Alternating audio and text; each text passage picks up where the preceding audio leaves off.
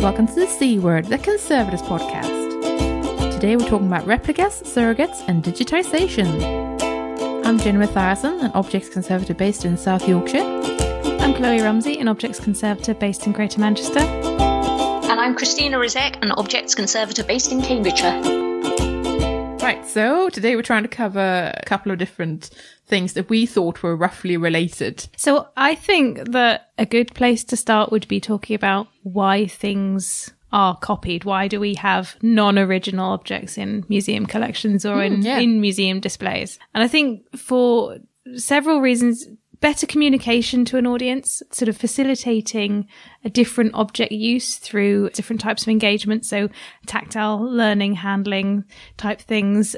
Preventing damage through over-intervention is another thing I've got written down. So, you know, instead of totally repainting this bit of fill and recoloring and stuff, you could do it on a computer. No, I particularly agree because handling objects can be replicas. I'm in favour of having handling objects that are real objects as well, by which I mean something that's actually old, making it into a handling collection.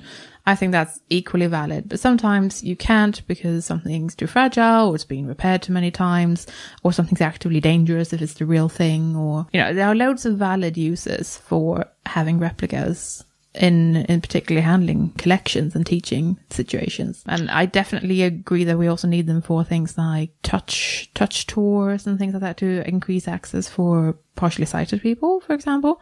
But again, you know, you'd also want original objects in there. So it depends on what you're doing, I guess, and what the object is. I think an interesting case also is the opposite of what you said, Jenny. So instead of having a replica for handling, is having the collections where there are replicas, but they are museum objects. They're accessioned objects, although they're not original in some sense. And so they're very much not for handling. They're treated the same way as the other original objects, if you like. So I'm thinking here, I spoke to Susanne Turner, who's the curator of the Museum of Classical Archaeology in Cambridge, which has a large cast gallery. So it's a gallery of plaster casts of classical sculptures. And they, in some cases, they're a couple of 100 years old. They're very fragile. They are real objects, but they're very much not there as kind of sacrificial replicas for handling to protect the real objects. Because apart from anything else, the museum doesn't actually have the original. And that's another kind of use of replicas, is that these casts were made in large numbers and museums all over the place bought them because they couldn't have the original sculpture, but it served an educational purpose. It allowed them to have all of these famous things in their collection that they wouldn't otherwise have. Yeah, and that's an interesting one because, of course, you could start questioning when something is a copy, for example. So if someone's, after an artist's death, has made a copy of a bronze statue that's also a bronze statue, does that count as an original object, or is that actually a replica of the original object that's then become part of another museum's collection, etc.? So it becomes this interesting conversation about what's authentic and what we count as real, and it becomes very, very philosophical, which is really interesting when you think about it. Also, when is a replica a fake? Yeah. Ooh. Oh, I think when you lie. Yes, isn't a replica fake as soon as you pretend it's not a replica? As soon as it becomes deceit, I think. But then does the absence of communication about its status as a replica count as deceit also? I'd argue yes. If you put a nice statue in a museum and you don't tell me that it's a replica, and I think it's the real thing that Michelangelo made like a really long time ago, then I think you are lying and deceiving. What about restoration of objects then, where you could be said to be replicating areas? Oh, yeah. But and often museums, very, very often, in fact, most of the time, it's usual that museums don't make it explicit what parts of an object have been restored. So you could argue that that is also deceitful. Oh, that's But I don't think anybody would say that's fakery, apart from the most ardent anti-restoration people ever. And I think there are some, but I think they would very much be in a minority. I think most people would agree that that kind of restoration, sympathetic restoration, if if you like, does allow some kind of visual integration of the object and enables it to be better understood and interpreted and all that kind of stuff. I mean, we all know these arguments. I guess the distinction there is perhaps possibly the amount of intervention, because I guess if I'm thinking something has been restored to look whole again, then that it can be a substantial amount of the object. But at the same time, I'm not thinking it's the entire object. Like, you wouldn't have a toe of a statue and then build the rest of the statue. That would be extremely rare to go that far. And then we're more, then we've strayed into different weird territory where it stops being restoration and it starts being fake, kind of. But even then, only kind of. But I guess it's also about what you're aiming to get out of it. Because, for example, fakes aim to pass as the real thing. They usually aim to make money, as where a replica doesn't necessarily. It tends to be more educational than that. Yeah, philosophy, eh? And this is interesting in terms of also displaying copies of photographs. And I know that particularly I've heard of the John Rylands Library in Manchester doing this, and also in some cases People's History Museum displaying framed photographs that are copies of either documents that they have in their collections or documents that they have had permission to copy from other institutions or private individuals. And in that respect, I think it's always communicated that they are copies. And particularly in the case of the John Rylands Library, this is done because of the issues of photographs fading being a whole can of worms, and it just frankly just being and why would you need to display the photograph if you could display a copy? But then that's another argument, of course. Yeah, but then it's a similar thing. For example, some museums, if they can't control the amount of light that comes into a gallery, they will display prints that they have made, so reproductions they have made of some of their paintings, which I think is completely fine, because you can replace the prints as many times as you need if it's completely uncontrollable. And that's better than sacrificing the actual painting. As long as you make people aware, this is a print of a painting that we can't display because of these reasons. Mm-hmm. Yeah. And then does that change whether oh God, this is getting complicated. Does that change whether it's a painting?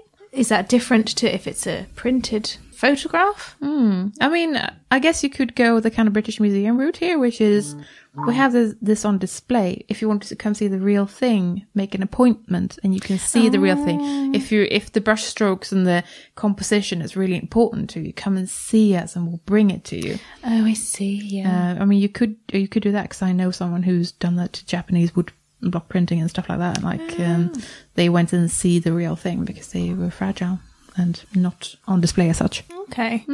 I know an example of the People's History Museum. They've copied and they've taken a copy of a paper object in order to display it because it was in poor condition and they wouldn't have been able to display it otherwise. And it's been enlarged quite a lot. I assume to fit in with the display and the curatorial. Or do you think it's to make it more legible, or potentially? Yeah. I mean, but there are these options that you do have when you make a copy, much like if someone 3D scans an object and then opts to have it 3D printed or otherwise replicated, then you could, of course, enlarge it and make a larger version of something to draw attention to details, for example, like manufacturing or tool marks or similar. You can play with that in a way that you can't with a real object. So it does bring different possibilities along, which, can be very useful in terms of educational stuff. Yeah. In this respect, I think I don't want to talk about this very much because it's extremely boring. But issues of copyright come into play, particularly with more contemporary collections. Can you take copies of somebody else's work and display them? Ooh, I know in some cases I know of displayed copies that are only allowed to be displayed for one particular exhibition then destroyed actively. They've got to be destroyed. This is an interesting one, and this is kind of where I feel like we always need a registrar to join us.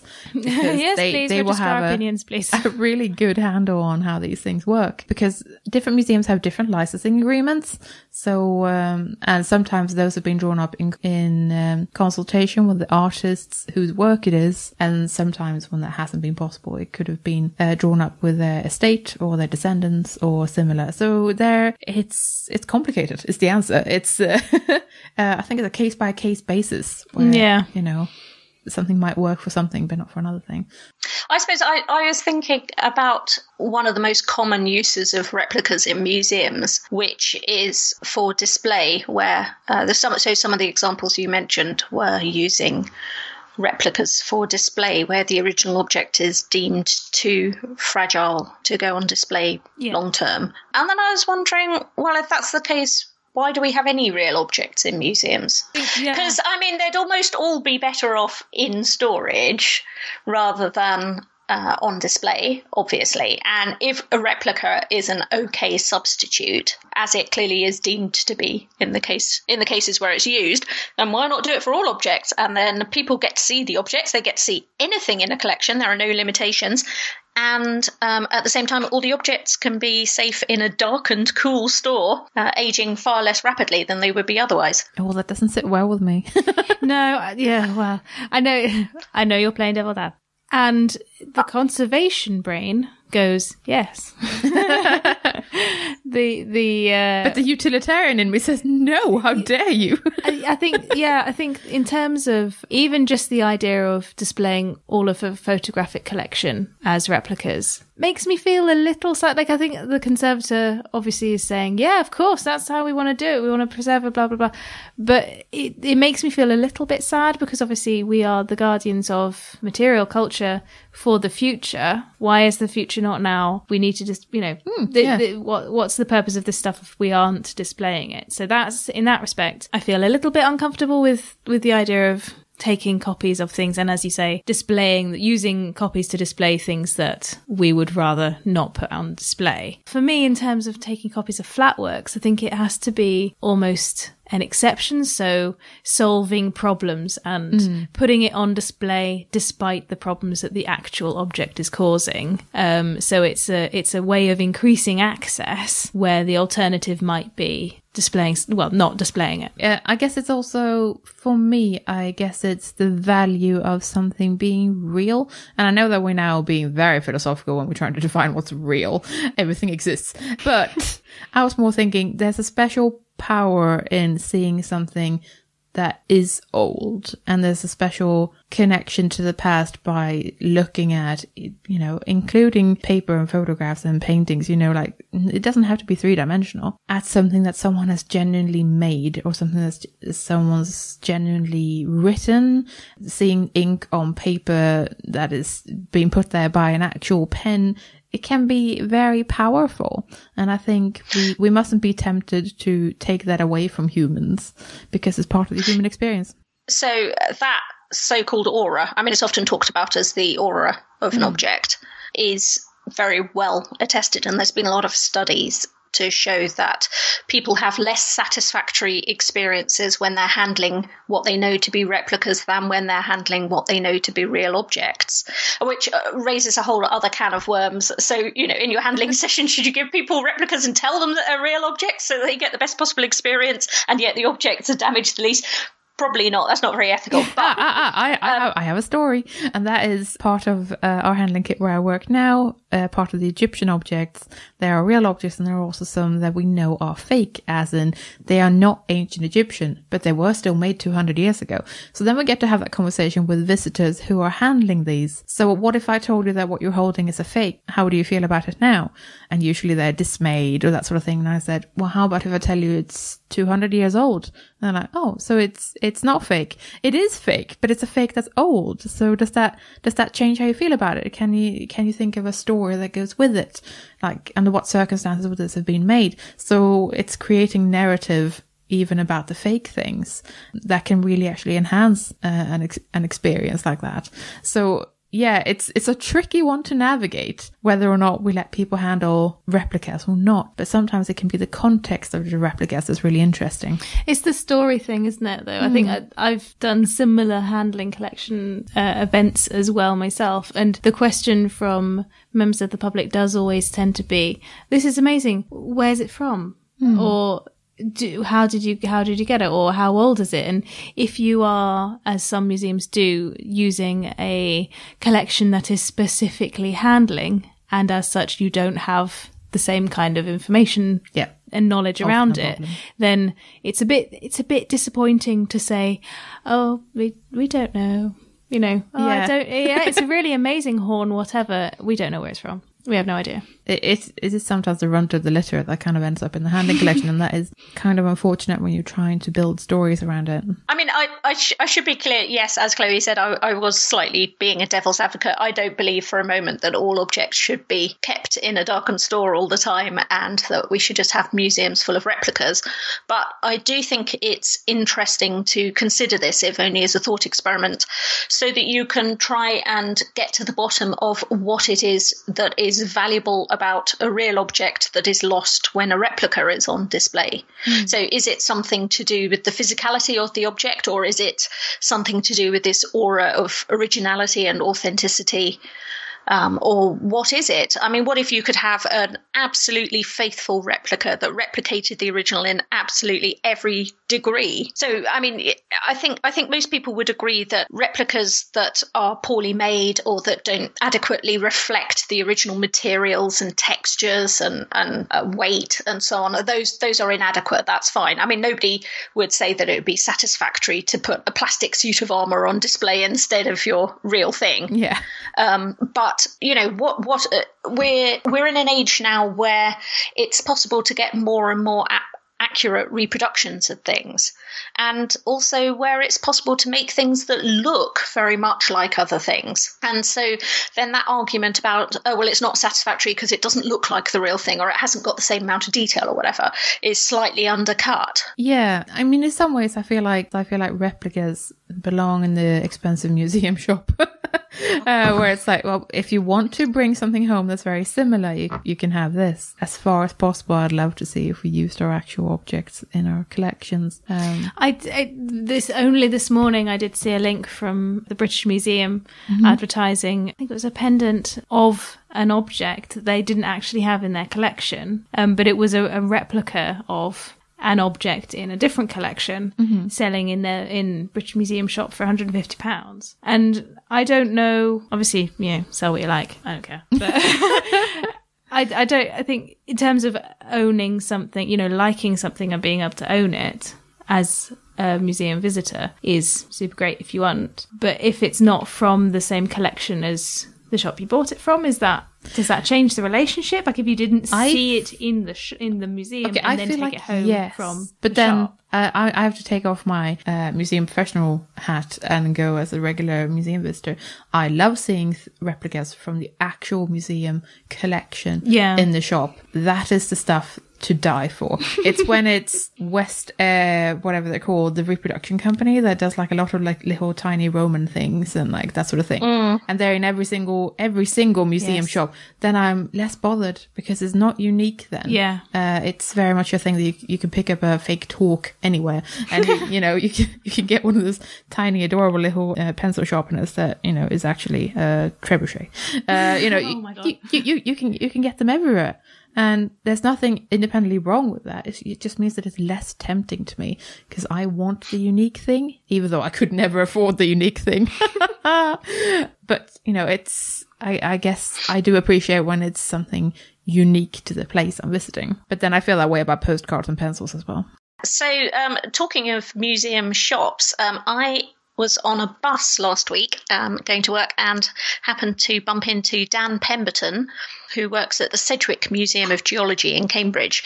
And we got chatting, as you do, about 3D printing and laser scanning and stuff. And he told me about a really fun project that he'd done recently, which was involved a different kind of replica. Well, I'm on a bus talking to Dan Pemberton from the Sedgwick Museum. That's right. Yep. That's me. And we were talking about that was a bit of fun, really, wasn't it? For a summer party. Yeah, and we were talking about replicas and so on, and it turns out you've made some museum replicas of a very sweet kind. Yeah, so we've been working on a virtual collections project on a 17th century fossil collection, which left us with a lot of 3D models of fossils. So the University of Cambridge Museum's summer party bake-off theme this year was collections, so I thought it might be quite nice to make a chocolate virtual collection, seeing as kind of like the theme of our project. So started off with some 3D models that we'd created from photogrammetry and laser scanning. Then what we did with those was rescaled them to a sort of small chocolate size. 3D printed them in PLA on our 3D printer, and then I sort of took them home and looked into how to make some silicone molds. Mm-hmm. So you need to find a food grade silicone, because obviously you don't want to poison the people eating your chocolates. The only one I could find that was easily accessible was a platinum catalyzed silicone. Oh wow! Okay. The problem with those is that many things interfere with the catalysis, so you can put your object into the liquid silicone and it won't cure if you're not very careful with the materials you use. So I had to do a bit of fiddling around, some trials to make sure that the moulding process would work. So because using sort of FDM type 3D printers, you end up with kind of like contour lines on your prints. I kind of tried to obliterate that by I painted them with I actually used gum arabic. Yep. Because I thought that also probably wouldn't be toxic either. Yes. But also I sort of hoped that might stop anything in the print medium interfering with the cure of the silicone. So that seemed to work all right. So I made silicone molds and then made chocolate, which you have to sort of melt down and then temper properly and sort of spoon into the molds, and then you just wait for them to harden, and that's it. And so how did you do in the bake-off competition? We did win a prize. Fantastic. What was it for? For being a nerd. How did they taste? Oh, very good. I was very impressed. I sort of had a bit of experimenting blending. So I started with milk chocolate and then added sort of various degrees of plain chocolate. Yep. Because I prefer a sort of bitterer, less sweet chocolate. Yep. So I did quite a bit of fiddling around with chocolate blends as well. And then we put them onto, for the competition, we put them onto cupcakes. Yeah. That were made by Sandra Freshney, museum's archivist. Okay. And they were really awesome, actually. Yeah, okay, cool. Yeah. Well, thanks for talking to us. That's all right. I hope it's helpful in some way.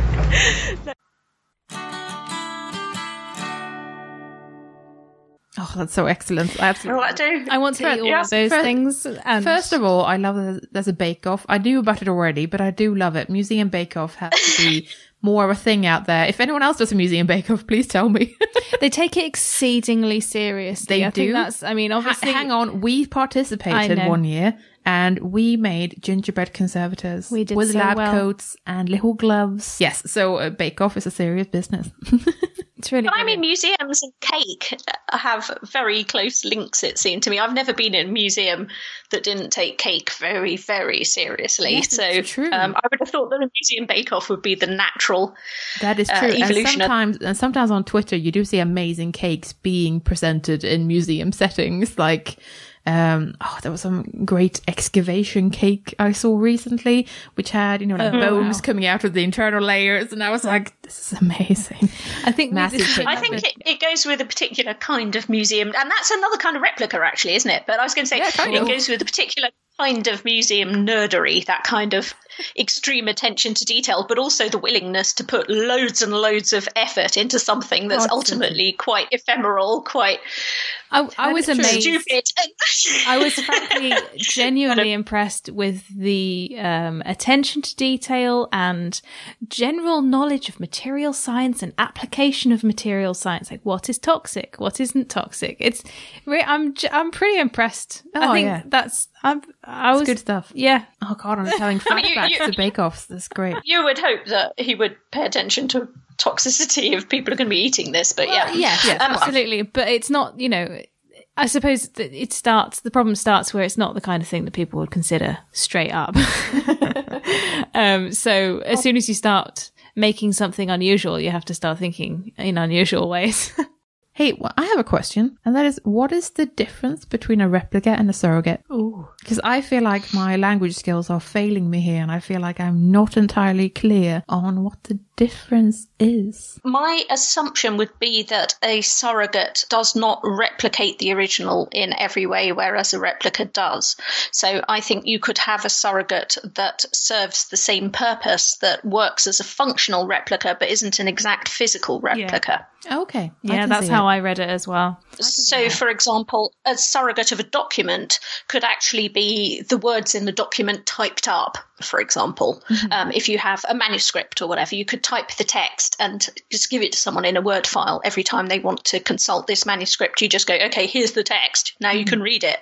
And that would function perfectly well as a surrogate for that text, for that manuscript, but an actual replica would be replicating all of the physical detail of it as well. It might just be a high quality photograph. It probably would just be a high quality photograph, but it would kind of have all the kind of physical trappings as well that go with it, not just the functional ones, I think. I can totally buy that. Yeah. Okay, cool. Okay. Thank you for helping me clear that up. And I suppose if you were in a Museum of Industrial History and there was an engine and then, you could have a surrogate engine that is doing the same kind of process, but not actually necessarily the same form. It would just potentially work in the same way or produce power in the same way. So near to where I live, there's a National Trust property which has a very famous chiming clock, and they were very concerned about. I remember hearing about this. Yes. Yes, they were very concerned about the wear and tear on the mechanism caused by having this thing chiming on the hour. It had a very elaborate chime, and also all kinds of exciting mechanical things happened as well when it was striking. And they decided in the end to save the wear and tear on the moving parts by making a very, very high quality digital recording of the chime. And playing that. And I would say that that's a very good kind of surrogate for the chime. It's doing the same job, and the clock still strikes and you can hear it, and what you're hearing is the actual clock. It's the same content, if you like, but it's just in a different form now. Instead of the sound coming from the physical action of the clock, you've got a high quality recording of it instead. So, I like that. So a little bit like emulating games on Raspberry Pi then, in that. So. Exactly like that. Yep. Yeah. Yep. Yeah. Okay. Interesting. I think I mentioned before that I did a big project with some lead seals, detached lead seals in an institution. And among the seals, there were a large number of electrotyped replicas. So electrotyping is a way of making metal replica of an object. You kind of cast the object and then cover the mold with graphite powder and use electrolytic techniques to basically deposit a layer of metal over the surface of the mold. So you end up with a very thin, hollow shell that's exactly like the outside of your object. And usually they fill that shell. So in the case of these seals, the electrotypes are made from copper or copper alloy of some sort, then filled with lead. So you have these kind of like coin-shaped things. And then in some cases, we had the original seal plus an electrotype that was made at the end of the 19th century. And the electrotype was significantly less corroded by the time I looked at them, like 15 years ago, whenever, than the original lead seal was. So actually the electrotype did a fantastic job of showing you what this object looked like 100 years ago and what it no longer looked like now, because it was now just like a heap of grey powder, or, you know, that it was exploding with all of this voluminous white lead corrosion and so on. And these are things which were kind of originally made for study and probably not considered very important, but which have now got an immense value because they show all kinds of details that have been lost from the original object and which we can't get back. Yeah. And so they now need to be conserved in themselves because they're still really valuable. Yeah, that's amazing. And they act then, do they as examples of how lead corrosion affects surface features? But this also, this also ties into the casts that we were talking about earlier, because sometimes the original statues have been lost since, and these casts may in fact be the last remaining version of any of that. And it's really interesting that it does actually serve a purpose as the last survivor of an object. in a way. Yeah, and so that's the purpose. Cherish your replicas, guys. Yeah, keep them. Yeah. And that's the purpose of Cherish your replicas, don't throw them out. Yeah. And that's the purpose of digitisation in that case, isn't it? That it's sort of saving things. Yeah, it kind of is, yeah. So you usually get with, when I think digitisation, I think access projects, like these little funding pots that, you see them crop up every now and then. Hey, we need a paper conservator to do a digitisation project and that sort of thing. And it is usually heavily tied into, we want the public to be able to access these things and view them online as opposed to have to come to us and root through a box for 5 hours to find the piece of paper they want. There are some cases where digitisation is also used so that a museum can deaccession objects, and they can justify doing that because they have the digital replica. So I'm thinking of newspaper collections. Okay, with newspaper. Newspaper is often printed on very, very cheap paper that becomes very acidic and it goes very yellow and brittle. Yeah. And often these things can't reasonably be consulted by people because they're just too fragile and crappy. And also a lot of libraries and archives have issues with newspaper storage. They feel obliged to keep a complete record of whatever local paper, but in practice no one ever reads it because nobody wants to. But they keep it because it's the only complete archive of the whatsoever Gazette. But digitizing these things is often seen as a way to keep the content. It's this split between form and content again, I guess, and then get rid of all your crappy yellowing newspapers, because nobody really cares about the physical object with a local newspaper necessarily. They just want to know what happened, have a look at the photos, read the stories and so on. Or at least that's the justification. But I'm interested that you described that as naughty. Well, I think because I always find it worrisome when someone takes a photo of something, for example, and says, that's good enough, we can get rid of that now. But I guess this is a very different set of rules. Like you said, there are genuine preservation issues with newspaper in particular. And for example, everyone is forced to rationalize their collections. That includes archives. And there just isn't the space to actually keep every single newspaper that a local paper has produced since the 1930s. Like it's not actually viable. No. Unless you have massive resources, and that's kind of rare.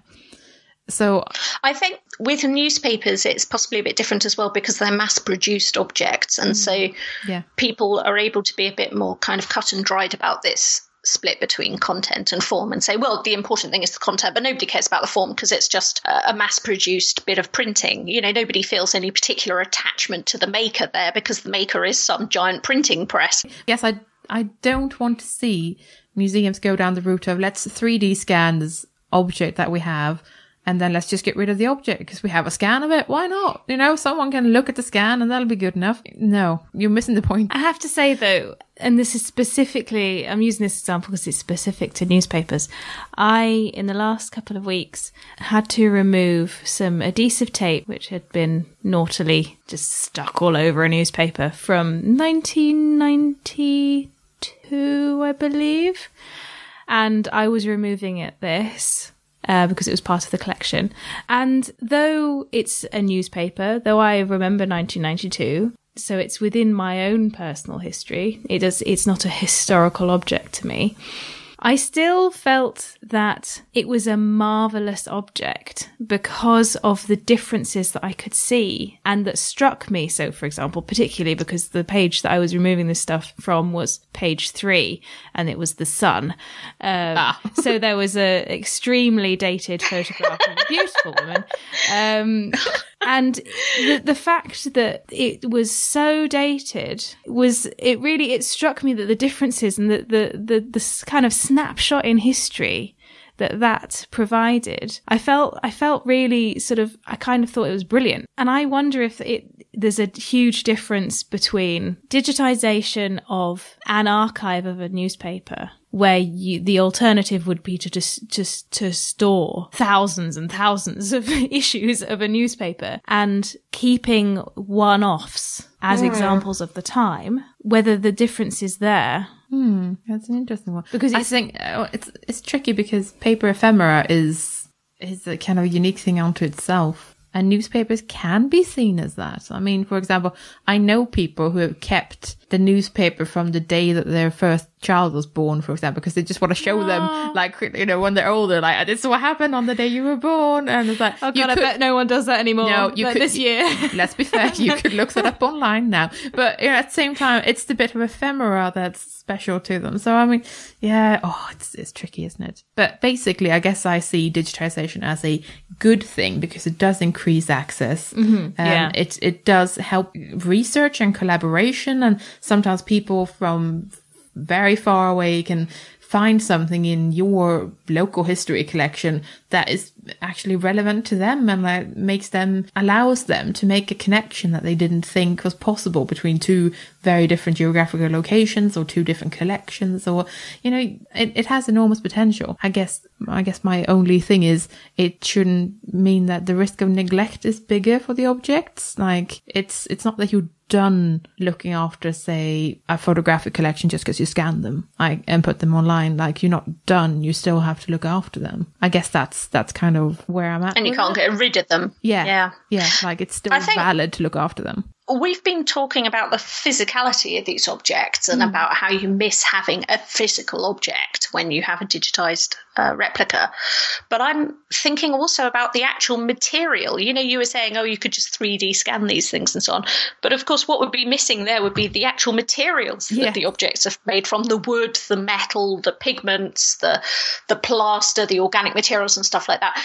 And we often study those and get loads and loads of information out of them. Yeah. And that's information that would no longer be possible. I mean, technical art history is a whole field in itself. People have found out incredible things about paintings that go way beyond the immediate circumstances they were painted in. You know, people have found out all sorts of things about the trade of pigments and about manufacturing techniques and relative status and all that kind of thing. Artists' methods. So it's been used to authenticate things and so on. And that's something that would be lost if we didn't have the actual physical objects, no matter how good a digitized replica is. Yeah, definitely. And I also feel a good 3D scan or a 3D printed replica of something, or a really detailed video, you know, like a 360 kind of thing of the entire object, and detailed photographs, they complement the object. They don't replace it. They complement it, and they can add something. But it's not that they replace the object, because ultimately, like you say, it's still vital to have it. And I think those are often used most successfully for interpretation rather than for conservation reasons. I'm thinking about all of these sort of exciting things that people are doing now with VR in museums, or with historic sites where you can go and you can get an app that allows you to see what this kind of dilapidated ruin would have looked like when it was first built, and you could see all the whole building and that kind of thing. And that kind of thing's immensely useful, I think, from an interpretation point of view. Yeah, no, absolutely. They are absolutely brilliant. And obviously, I mean, when we're thinking of things like scanning of Stonehenge, I mean, they found tool marks that they hadn't been able to visibly see with the naked eye before, because they were investigating these things. So, I mean, of course they have an enormous value, but I think you have to see it all as a whole, I think, where it all adds to a bigger picture. I mean, obviously I don't mean to be one of those people who says everything's going to be a disaster, but it does protect against disaster, having photographs and 3D scans and general copies, studies of these things, particularly for things like fading photographs and, I suppose, cellulose nitrate film. Yeah, but I mean, it's also... It's going to deteriorate if you have a 3D copy of what is on the film. Yeah. Then I mean, it doesn't matter quite so much. Safeguards in many ways. Yeah. I mean, all objects can be lost to fire or war or all sorts of things, really. If there's something left over, then that is obviously better than nothing. So, but yeah, so again, I think it just all needs to come together as a holistic thing and not be like, hey, we scanned this object, let's bin it now. That's not cool.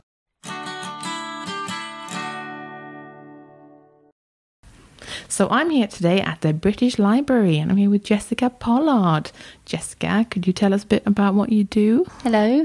Well, I'm a digitisation conservator. I've been here since last June, and my role is very varied. I'm part funded by the Polonsky Foundation, so that's working on one specific digitisation project. And that's very nice. It's working on, we're digitising 400 pre-1200 manuscripts. Whoa, that's old. Yeah, they're old. Wow. So yeah, we're trying to make 400 manuscripts available online, and that's in collaboration with the National Library of France. So they're doing 400 and we're doing 400. Oh, teamwork. 800 manuscripts will be available online. Wow. So yeah, that's half my job. Wow. And the rest of my time is just working on any digital project that comes up. And what sort of thing can that be? Yeah, that can range from, one manuscript that is needed tomorrow. Maybe a reader has requested images. Or it can be a curator's suddenly found some money in their budget to digitise 3,000 papyri fragments. And that again might be, it could be needed to be done by the next couple of months, or it might be next year. Wow. So yeah, it's very busy. And yeah, it's very busy just because sometimes people just don't know when they have funding. They can suddenly get funding and it needs to be spent, tomorrow. Obviously, there is planning involved. Obviously, yes. But there can be surprises. But yeah, there can be surprises. So yeah, it's just all about flexibility. Ah, that good old word. Yeah. Oh, yeah. The most overused word in conservation, I think. But important. But important, yes, that's true.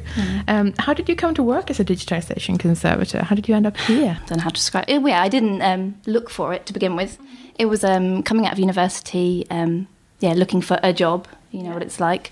And digitisation projects, I think because, access is such an important word in museums, libraries, archives. That's where lots of the funding goes. It goes into digitisation projects, so there are lots of them around. So yeah, I just got onto one of them. I started at the National Archives in their digitisation department. And it's a great chance, especially when you first finish university, because you get to see so much of the collection, and so you get to see so many different materials in a short space of time. And especially when you first come out of university, obviously you've had a whole year to work on one object, which is, a luxury that's never repeated. It's a really good opportunity, especially as a new conservator, to learn about time management, project management, deadlines, scheduling, as well as working with so many different people. You have to work with curators, the photographers. So from that I then worked at the Royal London Hospital Archives for a while, again on a digitisation project, before coming here last July. Nice. Yeah. Oh, wow, excellent. Well, in that case, you've got ample experience. Yeah. For listeners who aren't familiar with digitisation, could you maybe take us through the typical process?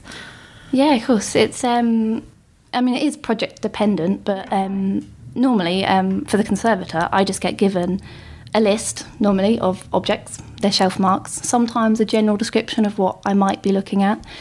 And then, again, project dependent, you normally get given like a bit of brief about the project, like deadlines, if there's any budget for conservation. So then the next step is the condition assessment, and I'll go into the storerooms, and it's generally a page-by-page condition assessment. Wow, so quite time-consuming, presumably. It is time-consuming. You get a feel for things. Yeah. Sometimes you can look at a manuscript and you can tell the whole thing is in a really, really good condition. Yeah. So it can be a lot quicker. But yeah, generally it's page by page. We produce a condition assessment. It's generally quite brief. It's not the same as for a full conservation treatment. And then, we send that to all the relevant people. So that includes the curator, the head of imaging services, Gail, my project manager. Yeah, so then the next step is, depending on time and budget, is the actual conservation treatment. And that can be anything from a small tear repair to, conservation of bindings, rehousing.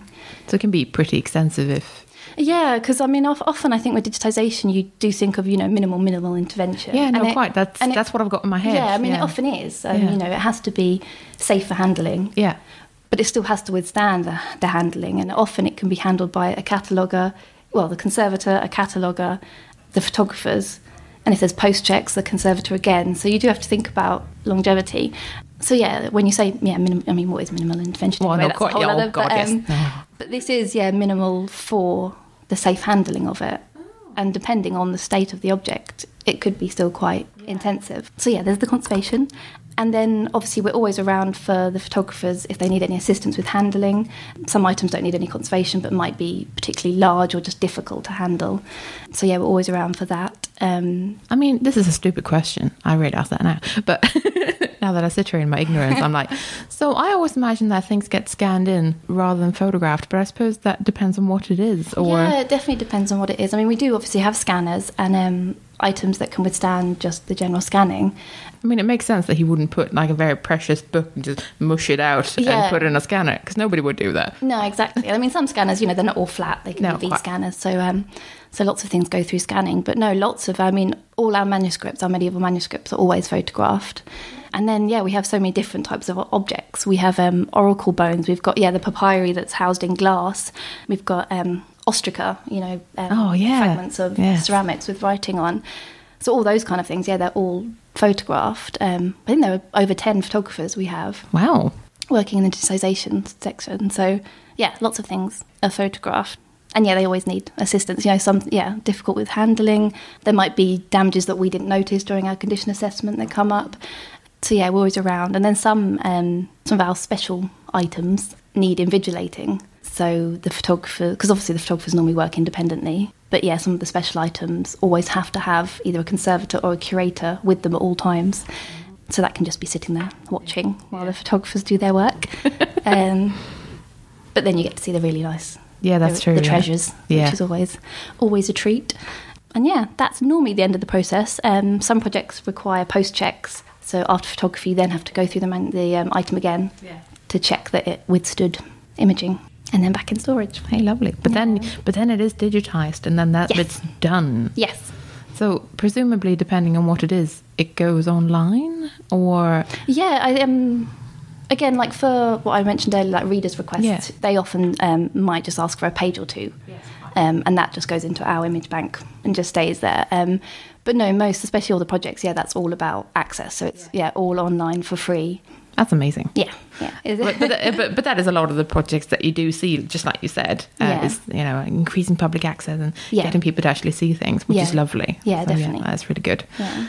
Are there things that don't get digitized for some reason? Yeah, there are. I mean, again, for access, we don't want to say no. No. We do want things to be out there and accessible, so we do try not to say no. But again, it's project dependent. I mean, some projects have no budget for conservation, and our studio only has a very small amount of time that we can give to conservation of digitisation if it's not externally funded. What else don't we?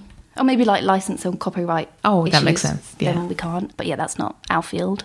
And actually, no, the other day I had, not the other day, the other week, we had, there's a Greek manuscript digitisation project, and there was it's an item, it's just a huge, really large volume, and it's been very tightly bound, and you actually just can't get to the gutter, and loads of the text is lost.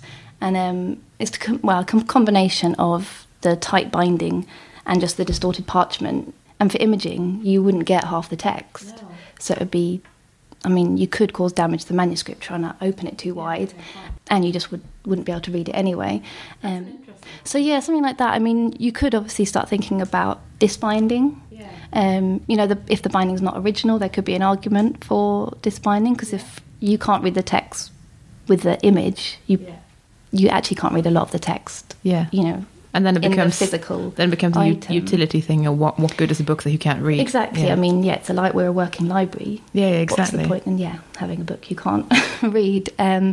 We didn't talk about disbinding in this particular item, but that is something that might be thought about. But no, I think that was the last. I've been here since last July, and I think I've only really said no to 2 items. So we always try and you just have to be pragmatic about it and just try and find a way. Yeah. I mean, you work with the photographers a lot, and you work with the imaging people a lot to just work out ways of doing things. What's the best thing about working with digitisation? Because it's so varied and interesting. Like every day, someone will ask you to go check out something, do a condition assessment on this, and you never know what you're going to find. And it's normally amazing because, the collection is just so interesting, and I get to see so much of it. I think as a traditional bench conservator, obviously you still see these amazing things, but I just feel like I see about 1,000 times more of it. And you just get, I feel like I'm getting a really good overview of the collection. You know what the medieval collection's going to be about. It's going to be parchment, illuminations, some original bindings, lots of rebindings. But, in the space of a year, I've got to see 400 of them. So I think, that's my favourite thing, I think, is just seeing it more as a larger has a larger... kind of a bigger picture. Yeah, you do see the bigger picture. And just, the new challenges you get every day. Yeah. And working with different people. I mean, I think when you at university, my idea of a conservator was on a little bench kind of on your own, working away, talking to maybe one or two other conservators. And here, I get to meet new people every day. Yeah. No, I love it. I really enjoy it. And I think because lots of funding is going into digitisation, there's lots of opportunities as well. Like I was trained in paper conservation and archival materials, but through the British Library I've been able to do a lot more like book binding and book conservation. And my last role at the Royal London Hospitals, I was given like 1,500 glass plate negatives. Wow. And asked to rehouse and digitise them. And I'd never been near glass plate negatives before. So I think you get a steep learning curve and opportunities to do a lot and learn a lot. Excellent. What can conservators and other institutions do to help facilitate digitisation efforts in-house, do you think? I think you have to be open to it. Just working with the different people is probably the most important thing. So you do know what the aim is. Like, why are you doing it? Because I think sometimes it can be a bit of a buzzword for funding and people don't necessarily know what they're going to do with the images after or why they're digitising it. So I think as long as, you know what you're doing with it. So a clear goal helps. Yeah, I think a clear goal and working with the other people. But being open to it and I think being flexible. Again, sorry, that word. But it is very important. It takes a lot more time and resources than you might think. Yeah, but so, I feel that's true with almost any project that anyone embarks on. It's like, oh no, it took twice as long. Yeah, but I just think you have to, if you can do it properly. Yes. But I guess planning. I guess with digitisation, it's a thing that loads of people have been going through or are going through. Yeah.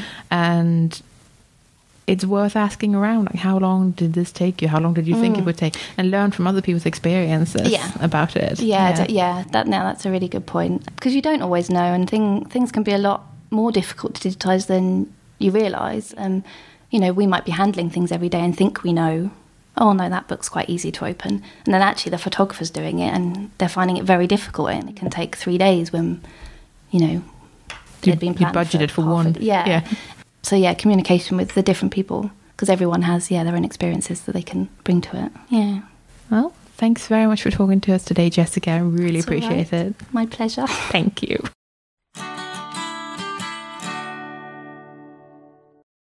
Hello, my name is Susanne Turner and I am curator at the Museum of Classical Archaeology in Cambridge.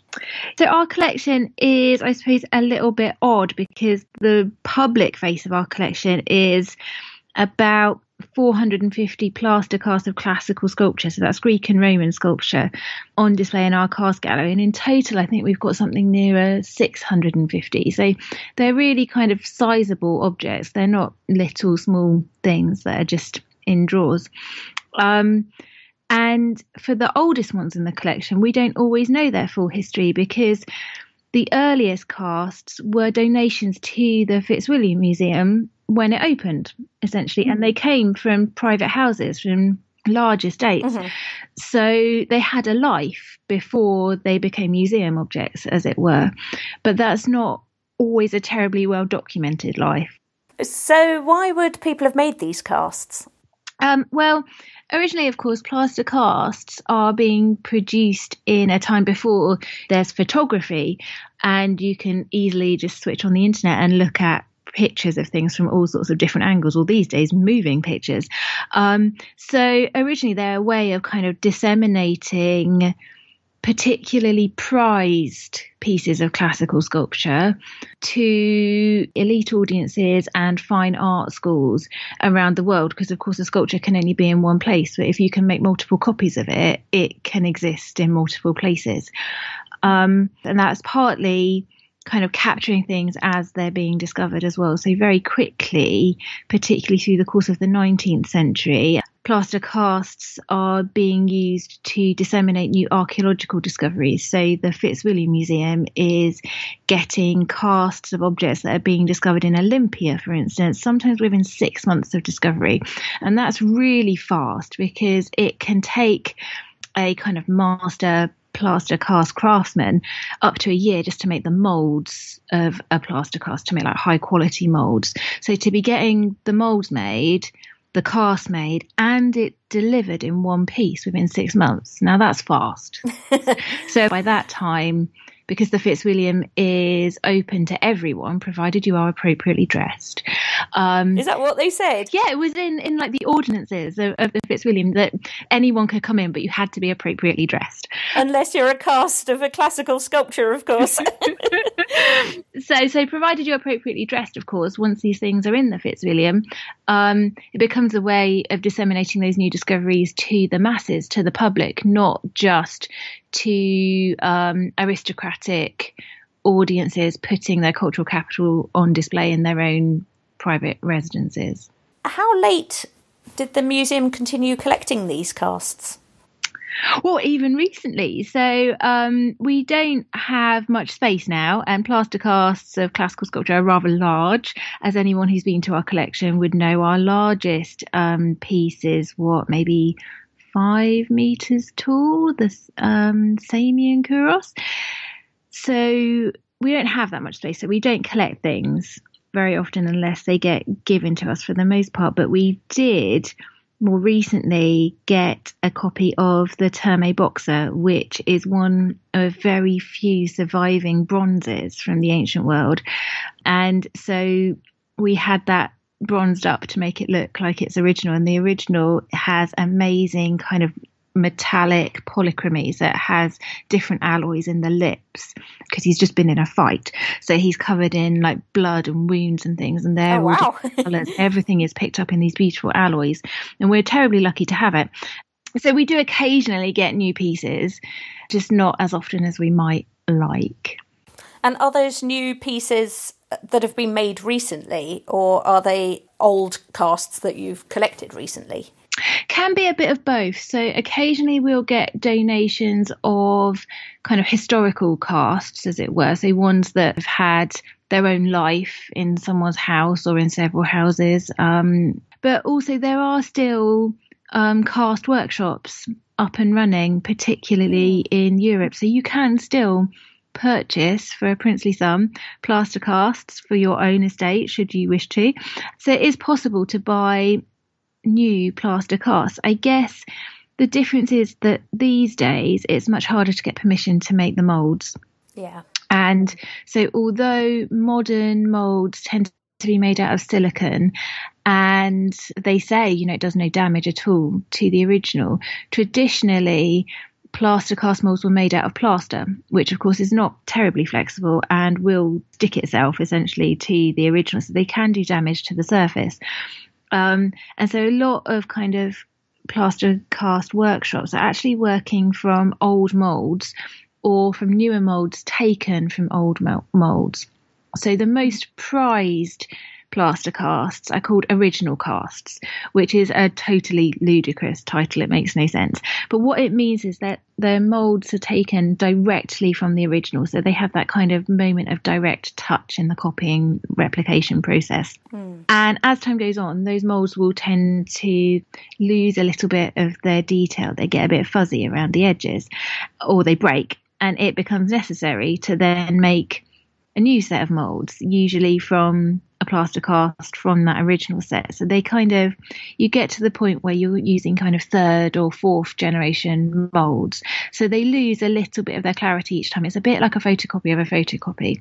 So again, that's something that you kind of see happening in the history of these workshops over the course of the 19th and into the 20th century. By the time we're into the 20th century, lots of the kind of major workshops are producing far lower quality casts than they would have been doing 50 years previously.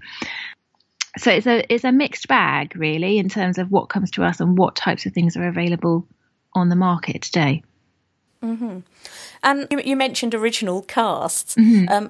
I'm thinking the ones that are the earliest casts might show the original objects at a much earlier stage in their lives as well. And so they might well show features that have since been lost from the original.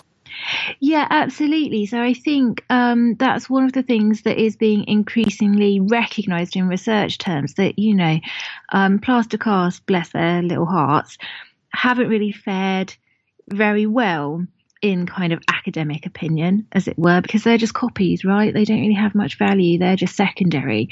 But increasingly, I think there's more recognition that they can capture details about objects that might now be lost, like you say, kind of like freeze frame almost, a moment in their history, although they then sort of accrue on their surface their own history.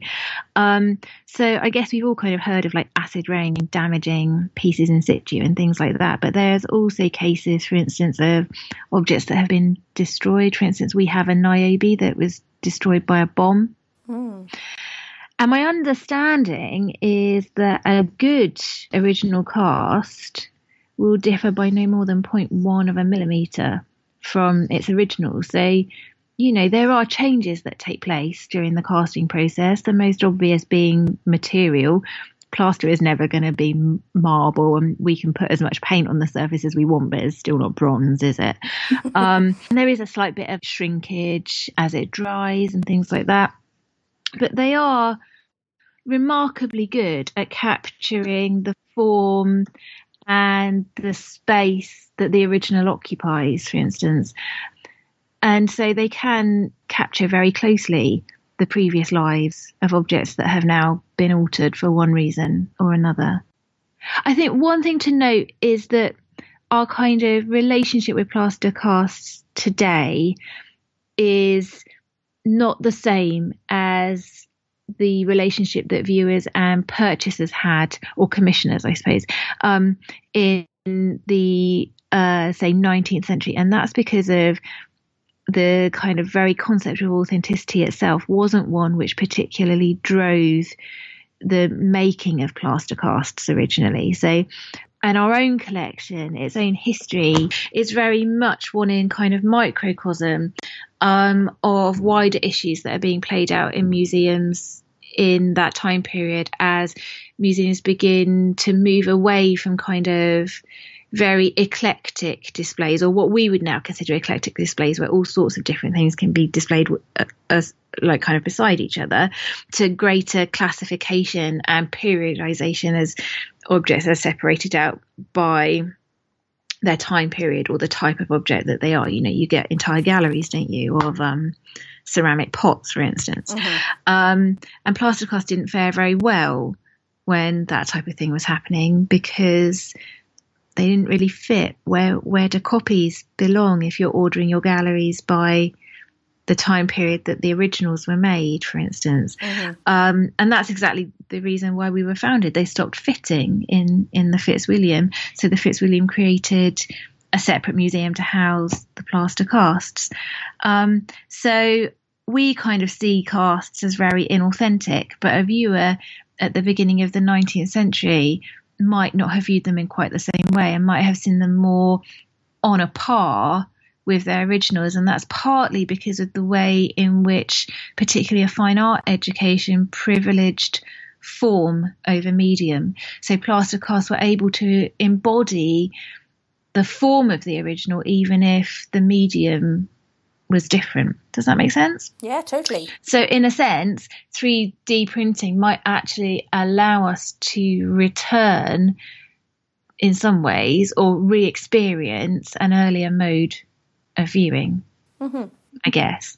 And the other thing to note, I suppose, is that there are collections today that now have gone back to displaying plaster casts alongside original objects. So, for instance, in the Ashmolean Museum in Oxford, when they redesigned their galleries, they incorporated plaster casts alongside original objects, which I think is just brilliant and awesome, and allows them to tell richer stories as a result.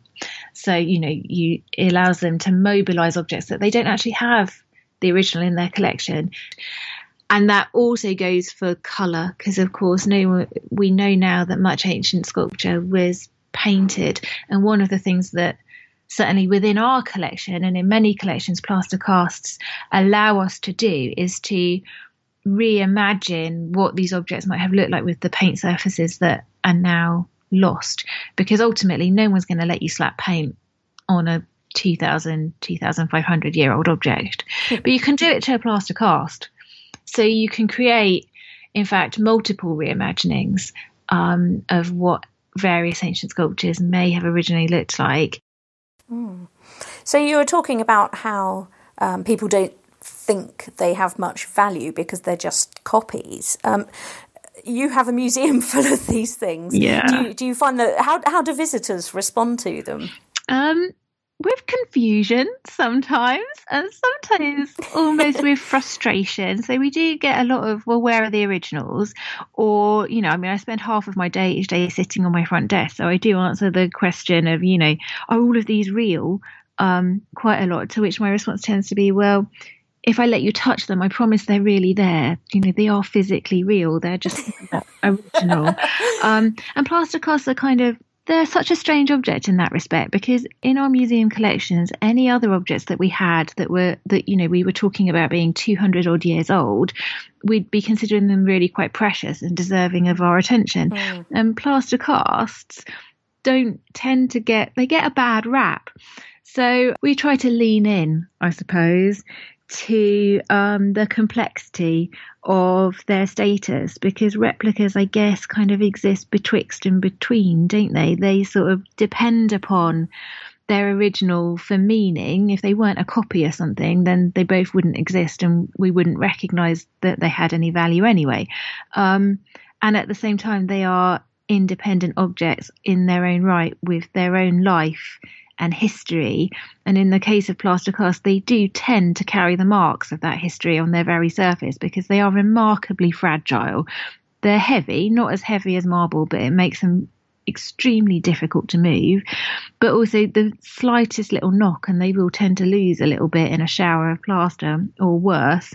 And ours have picked up various graffiti marks and things over time. So I guess that doesn't help either, because it makes them look like they haven't been loved. I don't know. I think we need to find our love again for plaster casts. I feel really sorry for them now. My poor babies. I have so many babies. So what's the future really for sort of collections with replicas of classical sculpture? Do you think these sorts of replicas still have a place in these collections? Would you collect things that have been 3D printed, or? Yeah, I guess in part it's hard to answer about their future without thinking a little bit about their more recent past, because plaster casts, as I said, they have not fared well.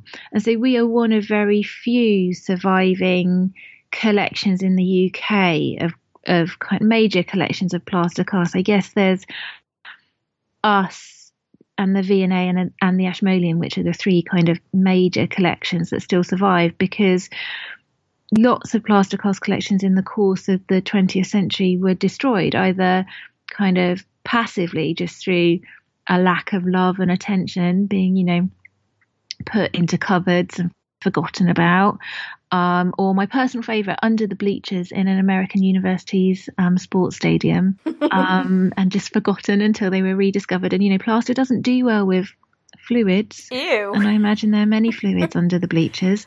Or more active modes of destruction. So being knocked apart, bashed apart, actively destroyed, pushed off the top of buildings, for instance. Awful histories.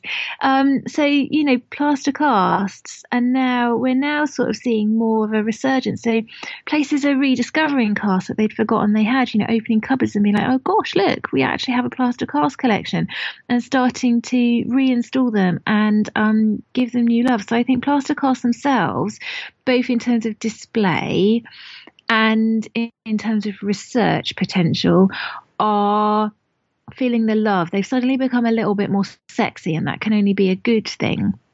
So on the one hand, I think, at the moment, they're not going anywhere, hopefully.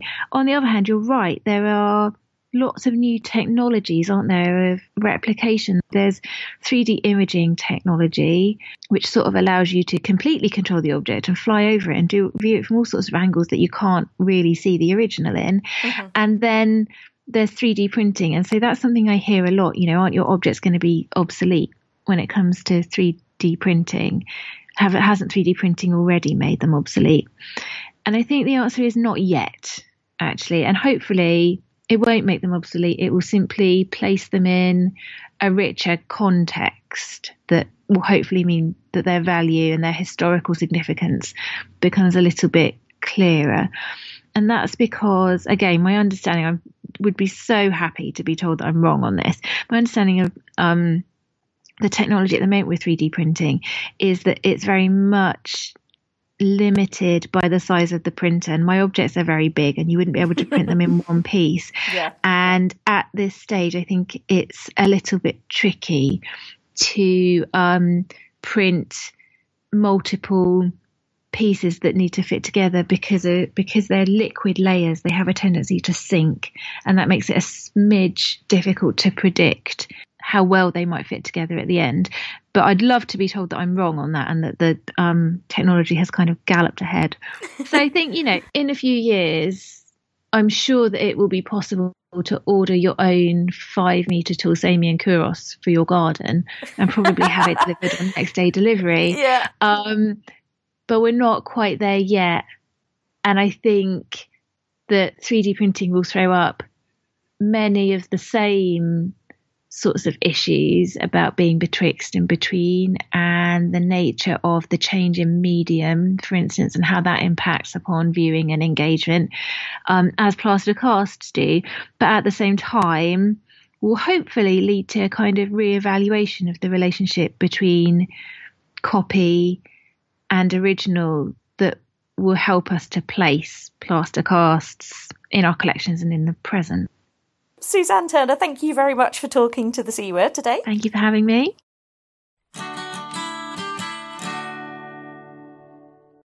And now for some comments, questions and corrections. We've had a very nice email from Naomi, who had a comment regarding freelancing. She writes in, when I first considered going into conservation, I talked to a conservator who had recently retired from the field. And I remember her commenting that there weren't many object conservators going freelance. Not just because of the lack of work, but also because of the cost of supplies. She tried it and found that she was buying new supplies for each project because of the wide variety of materials she was working with, in comparison to something like paper conservation, where you can keep using the same supplies project to project. And I think that's a very good point, actually. It is very costly to keep buying all these new supplies for whatever comes up next. Yeah, there could be something in that, Naomi. You're right. Naomi also writes, this season of the podcast Within the Wires is being done in the style of museum audio tours. While that's not directly related to conservation, it seemed relevant to museum lovers in general. Thanks very much, Naomi. I think I'll check that out. We'll check a link to it in the show notes, and thanks very much. As always, we love hearing from you, so do please get in touch if you have anything to say to us. Thanks very much. Thanks for listening. We're the C Word, and you've been listening to Christina Rosaic, Chloe Rumsey, and me, Jenna Mathiasen. Join us next time for an episode about communicating conservation. In the meantime, check out our website at thecword.show, tweet us at thecwordpodcast, or simply email us on thecwordpodcast@gmail.com. The intro and outro music is Spring by Didi Music, used under Creative Commons Attribution License. Additional music and sound effects by Callum Robertson. This has been a Wooden Dice production.